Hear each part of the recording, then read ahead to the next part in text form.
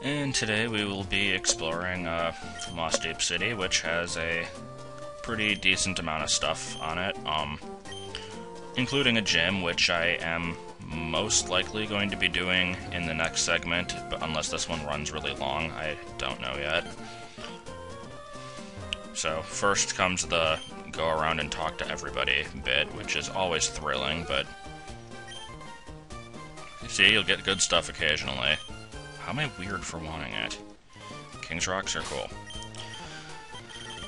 And I'm gonna give that to Zoe, because Cleanse Tag is kind of useless.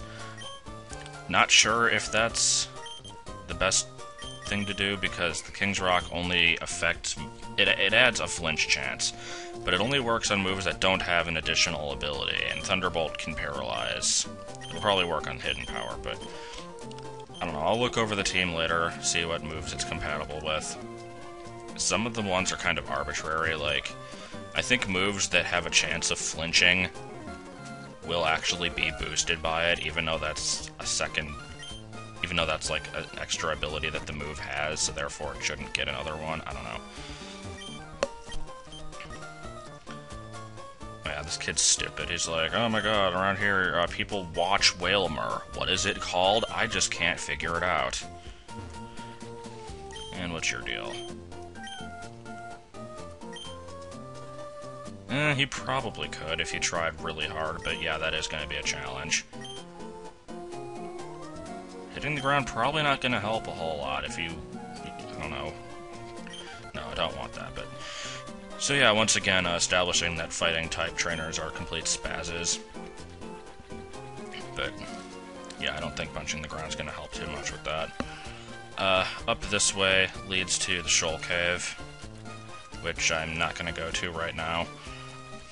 I'll probably do that after I go through the segment of, like, battling every single water trainer, which I'm getting prepared for that one. What's this? Oh, it's minigames. Can I even do these? Oh. That's stupid. Why do you need the wireless adapter? Why can't you just play a freaking minigame? It's dumb. But, have I checked everywhere? I haven't checked in here. People in March never do anything, but you never know.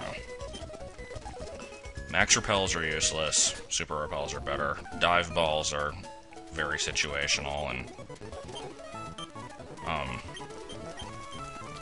in the later generations, they started working well on anything that you find in the water. In this game, it has to be underwater.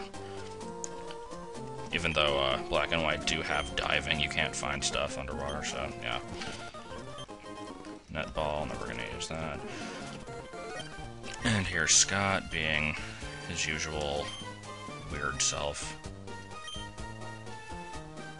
So yeah, just leave, don't help out or anything. And here we have... Oh, it's the place where that Wingull flies back and forth. Does that do anything? I'm actually curious now. You can always fly back.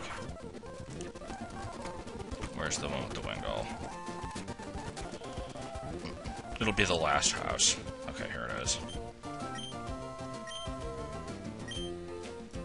Okay, so just in case you want a mental herb, there you go. What the hell does it even do? Okay, then. I guess that could be useful in rare situations, but yeah, probably not too much. I like the Destiny Knot better, which is, if you get infatuated, then so does the opponent. But yeah, anyway, here's the Salt Lick, as I like to call it.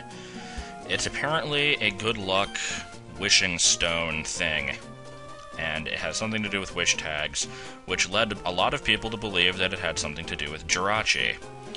And it doesn't at all, but it really should. Okay, somebody actually saying surf is a good thing, unlike all the swimmers who are like, oh my god, you need to just swim. And super rods are good. But, anyway, in the hack that Sephiroth is working on that I'm helping with, Project Airlock, I'm gonna try to come up with an idea involving this rock for a Jirachi event. I don't have the details of it figured out. But right next to it is the Space Center, which also has rumors about it, this time dealing with Deoxys.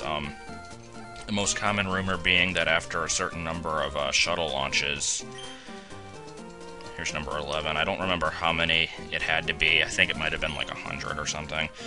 After 100 launches, you can go on the shuttle and you can find Deoxys.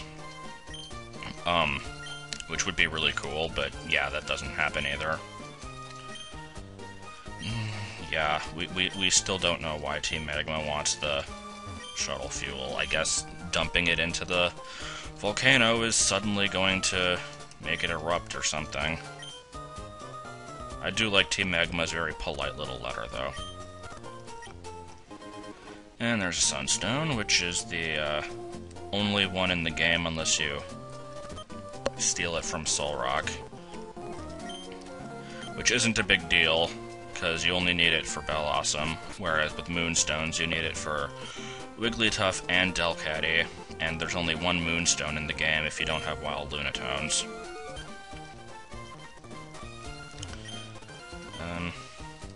What? Okay, so I guess Team Magma isn't going to appear yet until I do the gym. Okay, might as well do the gym then. I don't really have anything else planned for this video, because I don't have Dive. I'll get that after the gym, I think.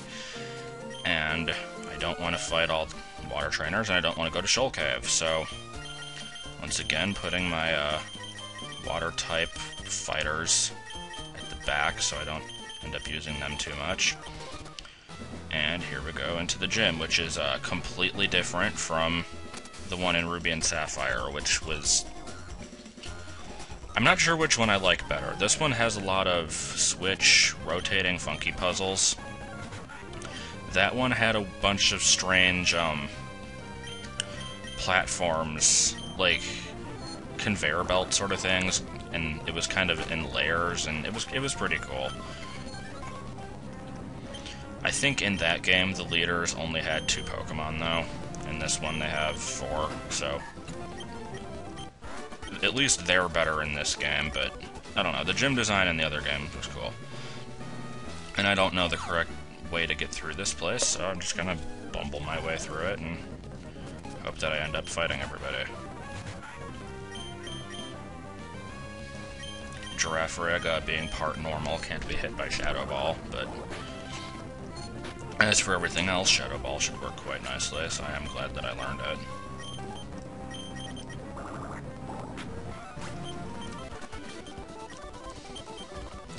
Don't really...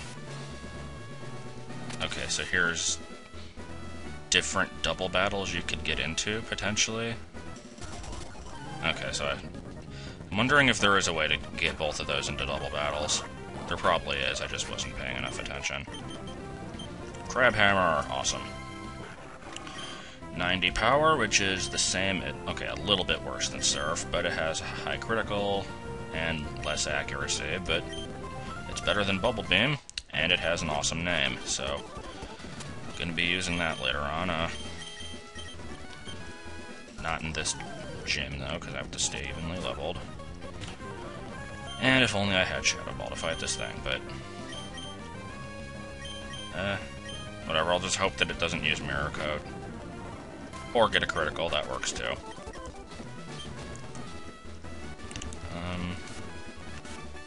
Okay, I guess I had to do... No. I have to do that in order to get through later on. Where's this go? Nowhere.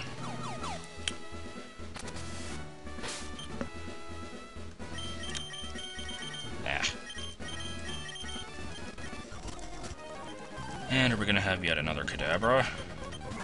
No, we're not, surprisingly. Instead, we get to see a Spoink for maybe the second time in the entire game. Spoink definitely doesn't get much screen time. I don't think anybody in the game uses a Grumpig either. It's, I don't know, Grumpig's just one of those Pokemon that gets mentioned a lot in those, like, Pokemon that you always forget threads, except I think Grumpig legitimately is something that everyone forgets about, at least I do. I tried to use one once, and it wasn't bad, I just never actually completed the playthrough, but it's just not very special, I guess. Like, I think its claim to fame was that before Fire Red and Leaf Green came out, it was the only Pokemon that could use Substitute, so it had that going for it, but unless if you're not playing the metagame, then, like, who cares? So, yeah, probably not too many people care about Grumpig. Probably would have ended up using one on this team if I had more space for it. If I was doing, like, a 12 Pokemon playthrough, I would have, but whatever, I think my team now is pretty good. Can we get through this, please? And there's the gym leaders, which, go ahead and save state. Don't know why I picked slot 4, I just felt like it. Yeah, I think I missed some people. Did I fight you already? No, I did not. That guy roared at me. I don't know why. So, usual slaughtering of whatever I'm fighting. Don't really have too much to say about it. This gym is actually putting up somewhat of a fight, though. I'm not sure if it's because it's all double battles, or because I'm not paying enough attention to actually make good decisions, or I don't know. Okay, I did that. Did that. So, yeah, I guess that was it. I should probably go and heal, and I surprisingly still have enough time to beat the gym leaders. Probably. I don't mind if this goes over time. As for the last segment, counting as 2 different ones, I don't know if that's going to be the regular thing now. Like, if I do make an extra long video, will it always count as two segments? But I don't know. It couldn't say. That one just was because, oh god damn it. That one was because it was originally going to be 2 segments, and then I just combined it. Stop doing that. Okay. So now, can we finally get to the end? There we go. And Shadow Ball is good, so I will have that, and you will probably be helpful also. Should I save again? Sure, why not? And, you know what? It was a good thing that I saved, because I lost that battle terribly. So, not gonna even draw attention to their annoying finishing each other's sentences thing that they were doing there, which I kind of complained about a bit last time, because this Claydol seriously needs to die. Ice Beam or Shadow Ball, I think they both have the same power, so let's go for it. And gonna leave the Xatu alone for the moment, because this Claydol uses Earthquake and kind of wrecks shit. So, yeah, Crabhammer, of course, misses, as it did last time. So I gotta waste a turn to heal, because if I don't, then I'm gonna die. So let's try and get Crabhammer to fricking hit. Not that it matters, god damn it. I'll keep going with it, I guess. These 3 are all weak to ground, so I can't send them in. You're at least immune, I mean, you're immune to it, but and I guess Razor Leaf will be helpful. Please hit this time. Okay, good. And we got rid of it. Good. Okay, so there's the Solrock. I don't know what moves that thing has yet. I'm gonna go ahead and fly, just for the hell of it. I want to get rid of the Xatu, because it has a Calm Mind up, and that can cause some problems. It's only one, but still, though. Okay, and we've got a Solar Beam out, so don't want to get hit with that.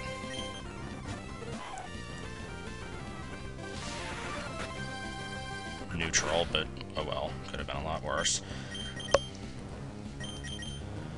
Should probably do some damage to the Solrock, but so Razor Leaf, I guess, and Iron Tail. Yeah, I think Iron Tail's super effective. Psychic isn't resistant to steel, is it?